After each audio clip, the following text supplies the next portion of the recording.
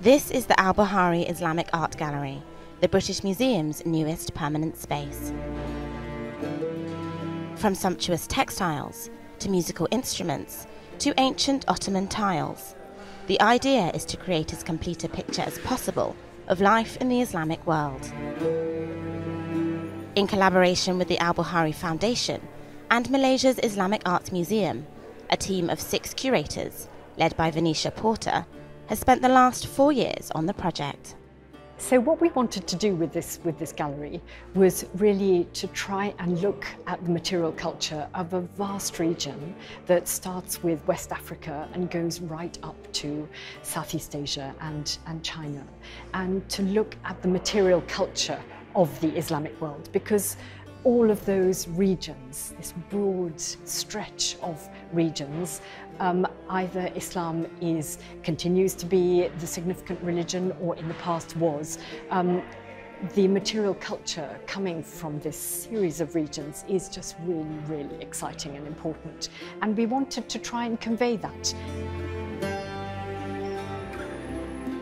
The objects in the gallery range from the 7th century to present day, and while many of the pieces are rare and priceless, the curators also wanted to give a snapshot of everyday life.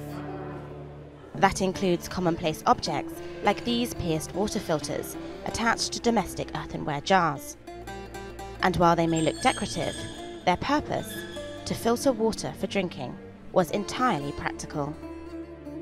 Games boards like these were also created for a specific purpose. Chess sets became a popular way of teaching military strategy.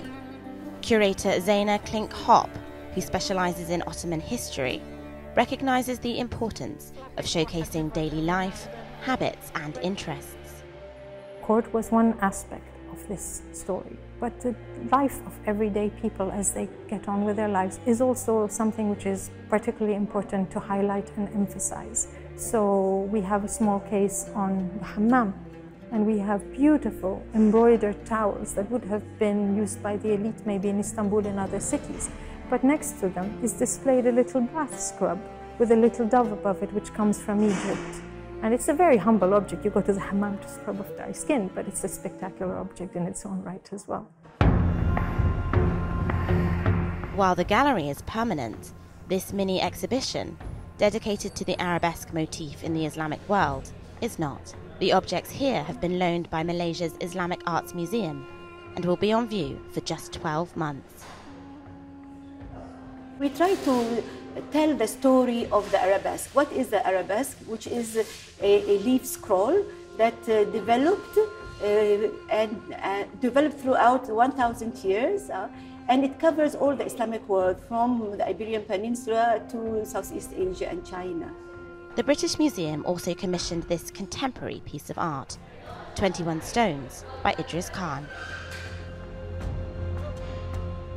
21 poems have been designed to look as though they've been thrown against the wall. It's based on one of the rituals of the Hajj, throwing stones at the Jumeirah, or the devil.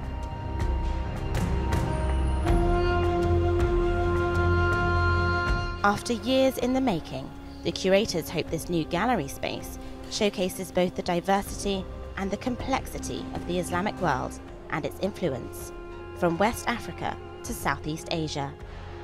Miranda Atty, TRT World, London.